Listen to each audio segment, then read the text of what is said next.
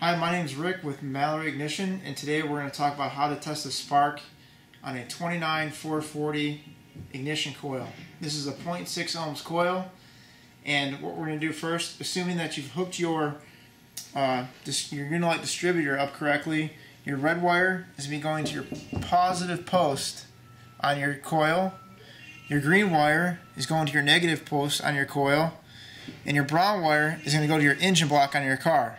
But today we're going to use this as our negative ground. This here depicts a spark plug, but your spark plug is going to be in your engine. So what we're going to do to test the coil, we're going to make a jumper wire. You can use any wire you want, just as long as it has two clean ends. And the way you test your coil is you want to simply place one end of your jumper wire on the negative post, and then you take your other end of your wire and you want to tap it against clean ground. It could be an engine block, it could be a manifold, it could be